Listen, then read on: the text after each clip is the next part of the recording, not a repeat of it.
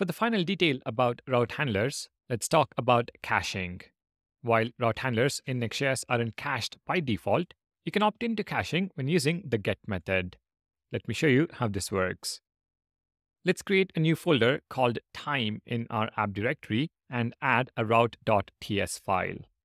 So time/route.ts. Here is a simple get handler. This endpoint returns the current time in JSON format. If you navigate to localhost 3000/time in the browser, you will see the current time in hours, 11:45:43 a.m. Each reload will show you the latest time since there is no caching by default, and this is exactly what we want in this case. Now let's look at a scenario where caching makes perfect sense. Within the app folder, create a new folder called categories with a route.ts file. Define and export a get handler function. So export async function get, and we have an array of 4 categories, each with an ID and a name. We return the array in JSON format. We've hardcoded the categories data for simplicity, but in a real-world scenario, this data would typically come from a database. Since this data rarely changes, every request to this endpoint will trigger a database query, which is inefficient. To avoid this, we can use caching. We'll add a configuration option at the top of the file. Export const dynamic is equal to force static.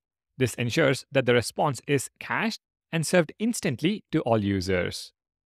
However, we can't test this route handler because there is no dynamic data in this response.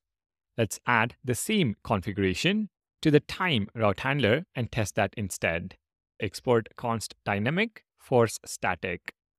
Now navigate to /time in your browser.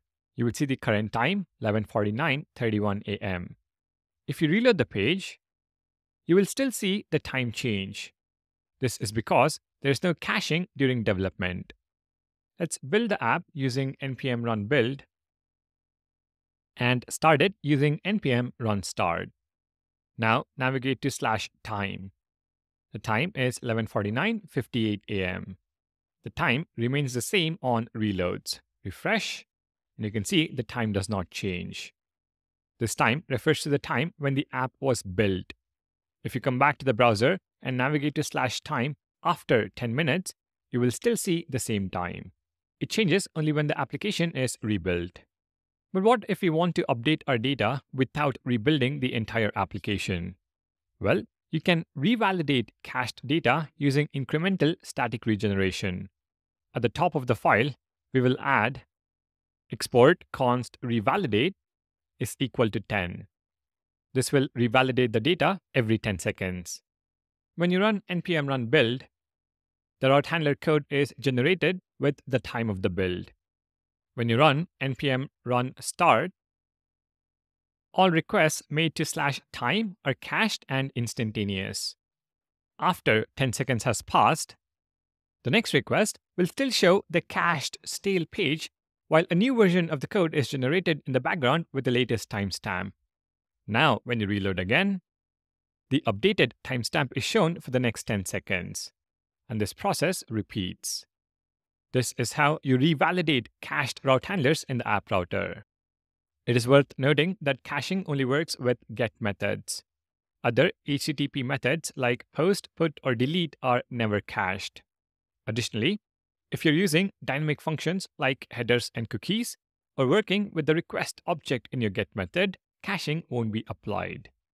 I hope this gives you a good understanding of how caching works in route handlers. We have one final topic to cover in this section, so let's keep going. Supporting the channel is free. Please like and subscribe. It helps a lot.